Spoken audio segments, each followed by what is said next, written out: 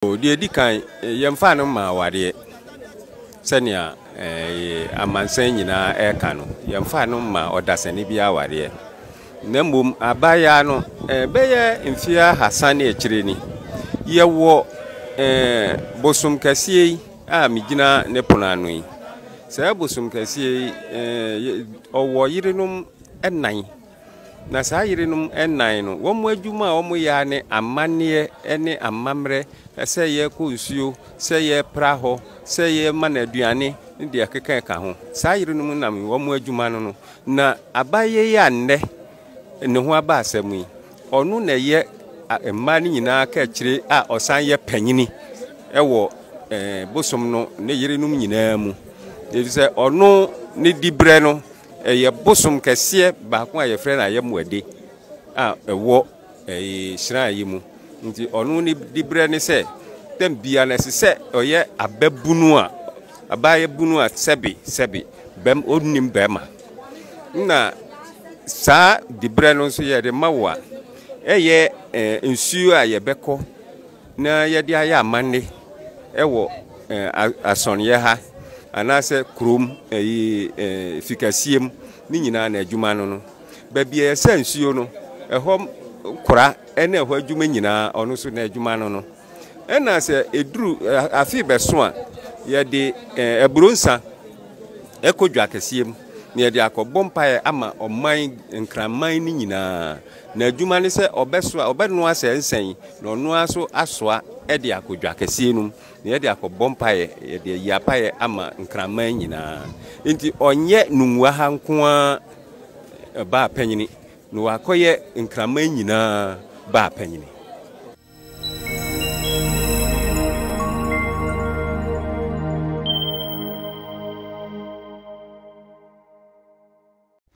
I welcome you to Bahoma TV. Now, in the news, Benjamin Mensaha Antwi Ghana concerning Nungua chief priest. Now, Jesus say over 63 years. We saw videos and pictures about Bunting. According to commentary on social media, people were suggesting say this 63-year-old man is getting married to the 12-year-old girl. And some baby Brema Ghana police crumple at the press release about outside. Currently, no, the lady, no, and then the mama, no woman, they are investigating the whole issue. Was social media. Now, yeah, that's already. And I say, this time, no, the elders of the Nungua, no, him for never one and no ma, ben abusum, no, any those traditional in some kind for the bottom traditional. They were speaking now. James no, and some na and Crofoka, ewa bontin. That is not what the issue is about. Na a China or Madana in some names and a bear or Mudibegu omo Nungua for no a hofin and Sama a Kakahuna or Church. Na Mameno, a wono untimengo. Inti Aquadani di or Mamia Mfieminu. Na one more baby, I'm the befa. Na Sabi, waiting meow. Inti won't be pie asonia ha enti empaibo ene ansaguo na epie sewo akwara no akoye abosomba enti na abanisa nti amamre na amane ese ye nyina no ye na asone ha ya ewo bosomkasi anim na mami onya ne ba no wo ye owo ne ba ni wie akwara onsan nante mfie mienu no santi form awia mpo na onwia eno so osan de ne bai emie ya amane ma bosum ni yese obeye manana ntina mo bia mfane sanka no efise ono na eye ne yiri ka kire a obeye ne obe kura ne nyuma nyina enti beye mfie beye nsiani na dibra edikan a ye frɛ no okromo eye ne fie a ofimu no oho hemma ye de ma no nti ye de sa hemma no ma opɛ na kyerɛ sɛ wahye wa adwuma ase nti mfie nsiani a ɔhyɛ sa adwumadie ase na akoye se mfie nsia betoso sise wadi mfie dunsia aka mfie mienu no adane obabunu sabi akanfo wo biribi afre ni kiribra onye bra ni akanse bia waye bra nti efi bi wo no nti asese ye sa amane no na se ewie saa amane na afie wa beye na ayemu ade eye gamma nkraman nyina ba panyine no afie ansa na ye de be fa ntitiem ne de na fa nkyerɛkyerɛm na eduru sɛ kyerɛ ne bra ye be kyerɛ ne bra na afie wa beye ba panyine atenase no no na be hwa akɔmfo ansafo hin obi o wa mamrem bia me amigina he kurampo me maame no no nti obi a wa ɔka amane hu amamre hu bia oyɛ amamre bia ne maame no no nti ɛno so yɛ de ne bɛfam opem sɛ obenyini obi a nkyiri no obi a nsi no kwan sɛ sɛbe sɛ eduru sɛ ɔpɛsɛ ɔware a na yɛ ka sɛ yɛ man kwan ma ne ware na kyenkyena agi sɛ ɔkɔware sɛ ɔbɛdabi nyɛ saa kora na asɛm ne teɛ na amansan na adane asɛm na abutu nyɛ saa kora na asɛm ne teɛ na bosom na yerenom miɛnsa na akanyina obi a woni kunu a wɔn awowo wɔn mma enti no wei no ya amane poten ne yɛ na sɛ ɛbɛyɛ adeɛ bi a ɛfɛ afɛfɛdeɛ na yɛ nana panyini no wuro mo panyini afɛfɛdeɛ na ɔyɛ no ɔyɛ mana ayɛfɛ na ɔno sɛbe mprɛduasa wakɔyɛ aketikire kuntu wadi asɛmpɛ frantomago ɔno momu a ɔma amamrɛ no ani ada hɔ ma mansan nyina ate aseɛ no afei yakɔfa asɛm bɔne ne yɛde yakɔwo sambaku abɛhyɛ n'anum na asɛm no nyɛ saa neteɛ ɔnyɛ ɔdasani biara yere na yɛ nware no so ma sɔfo biara na sɛ wuro mo biara enti sɛ ne kunu ne hwan ne kunu ne bosom no so obi kasa waware boloma wu gbobu na nkasa ne kunu ne yere no no nsɛm no sɛ na nsɛm no nkasa ɛteɛ no the lady nankasa in question no is not 12 years old we did 16 years. Yes, the lady no 16 years because when I saw pictures I was wondering say 12-year-old no like on look this matured like when it was get on the pictures watch screen so you can see say when you like who say no she's matured and then she'll be over 12 intimate them share pictures no and in some nana about the age and I wasn't convinced you know almost at church mu echo enim can say even what we saw no was not a marriage ceremony eye de hu say na lady ne so ne na nkrofo de na chi omo to nyoma ye hu say papa no e de eye era bi egu ne kom na de na this is not a marriage ceremony nkrofo nya sana omo yo mo ware na omo chire mu say what we saw no was between the lady no ene eye abosum na ebo omo Nungua for no ho ban no yes and then in church mu nyina call say this particular lady no oye like abusum na oye abusum na area ono na etos number 4 yes ono na etos number 4 even though say ono no so mu no say yeba abusum na rim ono na oye pani even enkran for ha nyina say bakra say omo ya mamre ni bibi kra na abusum na wo those different unsenkran for no mo chichiche mu eba no mo tradition we na yes ye Nungua ye wola ye osu obi ane se na oye ne de na omo chirim say this particular young guy ye hono no na oye pani ai ba na konfu mu say ye ma bosum na aduane ni we na the whole Greater Accra no ye fan traditional level no na oye mo pani despite her age no nti no mo chirim say what they did no was a symbol between eye ono ene eye bosum na yes ebesa mankrofo hu se o we de eye bosum na rintina no no onko ho na de wo mu se ambosum no wo emba awari ombako 3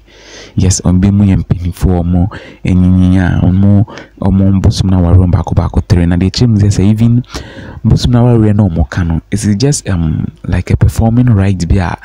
muna mo be yama bosum se bia omo di omo festival mpa ye bia muna ye be di kind ma ye mo be ko bosum no muna mo be prapra ho muna mo de aduane mo be fidi muna mo de aduane be ma bosum ne dini eni man kitinkiti be keka ho an no ye like right bia omo ye ma bosum na ye kase o ye bosum ne ramu ena mo be ye sa duties ni na mo even other 3 women na omo ye bosum no yire na bosum na ware mo ka no ma wo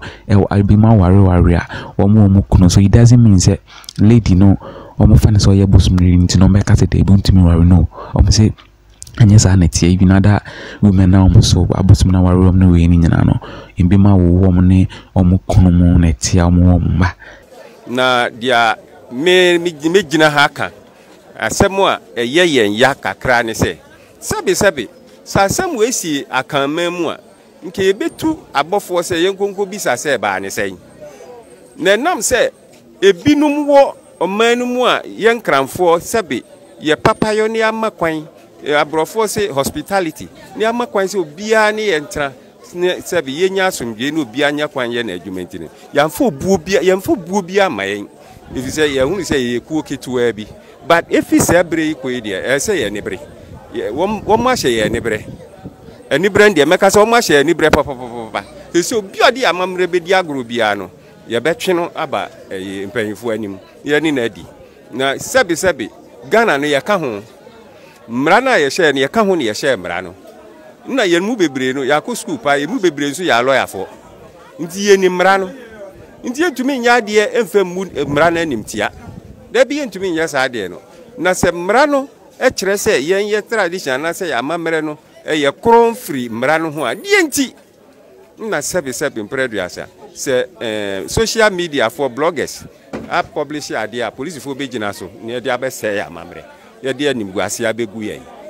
ade omo ye na animguase no mde agu yen ne mrepamu no ye bepe ho asem aka. Yes, indeed, no, this particular lady, no, the young is not a marriage between no any chief priest. Na chief priest is your conform, so they come, okay, or mom come about some no honey be no, or no, a penny or shall even according to a chief priest Nankazanka Sankran. This particular young girl crown or no chief priest in a girl Nazi because Omu my girl need a penny. Girl no a penny, I know, and the mom de band they are out with a press release and some no. Omuchimse hawa nkrofobi kana nibi hawa police for cry ye befa girl no say we gender ministry for mumbre mu na denom say no this is a disgrace to the Ghana Traditional Council when the people of Nungua omuchimse no na osanka police for no e bomb nchen bitie asem no before say be take any action than coming out with a press release omoba ebefa the young girl no edinako maybe omude because omo command counseling whatever any minute cheche mu nekra ko ekokodu say even this is not the first time and they are doing such thing. Ebra 6 years ago they did a similar thing as you see an woman who said the lady is still fresh and she's about to enter into month the year of menstruation now then no musu say I will say omo yet this particular right a ritual we a man before say she will get to that stage of seeing blood and also will come with another right in the normal yes right and that means you see a normal never far training no because you see I know why penny you know what we saw no it's not against the ladies right and now be there that for press release nana at that screen so now you can see the press release by the office of the Bobu was a first man can you move and Bobu Lomo Siche. Yes, on the purported marriage right on na chromo. Yes, now chromo Tuesday, 2nd April 2024. Let an idea a dose in ye pa make us make a Benjamin but in summer a woman. Yes, and on my church when they are children in summer a wallet and my church when they are children even no more to so crumple say abroad this particular lady no a year nema minimum no nema minimum no or nema minimum for 2 years. Yes, or one mammy for 2 years a press release no and only in a woman one mammy for 2 years I took the intervention of a year abusumna a wohonona omo ede omutimidi ejene mammy awa yes omo no so no na want to me nante no so or form for another 2 years and also so no more call bosum nenima bosum ne chest or me mama worry na this particular lady no this is the reason tia obasa asesunti no and also mo san ye ya na otuminanti ye hona incommission by say insencheni akoso each say this is the ruler this particular lady ni baby place or be reasi purposely say abosum nintina oba ya ono and be yom penny or be prom or be mo meduane aye all the necessary performance writer I will say oh a day a more no this is what the people of Nungua, the elders of Nungua, no, at the abattoir point, said, dear cousin Memo be a magician on the no forcing the kid. Say, won't worry, Papa Penny, and I say, when I even about some no chrome mocassa and on the lady Nini, Nancy Bia, or Success is here, no, say, we knew be an ipanis of the worry number of my family. Almost in the coin still na, all right, so worry, all right, so all worry na. Nemum, a rena or mocassa or a bosom rain in the anon day, a mamre no betty, a ye, or more macanin. Aye, a dear mabosum, and even or my bosom our room that a crown or my woe, and they almost connect, and you know, Rebecca say this is what is currently happening. The CRD and Chichimu Abba, I will be anya, ne won't